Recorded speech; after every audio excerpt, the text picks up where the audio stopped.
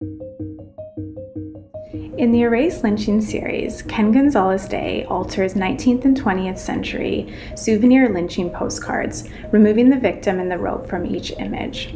In doing so, he directs our attention to the spectators of the lynchings and ultimately to the dynamics of whiteness that construct and perpetuate over and over again these racist violences.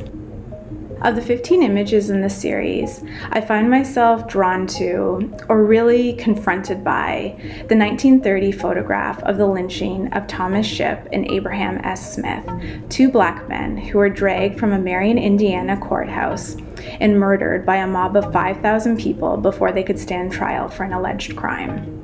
It's a haunting and grotesque image.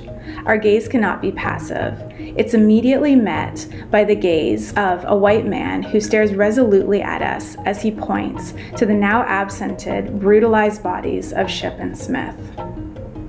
The original photograph was reproduced on postcards and circulated by the thousands. In 1939, Abel Meeropol, a Jewish poet, saw the image and wrote the poem Bitter Fruit in response. It opens, "Southern trees bear a strange fruit, blood on the leaves and blood at the root, black bodies swinging in the southern breeze, strange fruit hanging from the poplar trees." Meeropol then put these words to music, which became Billie Holiday's infamous Strange Fruit.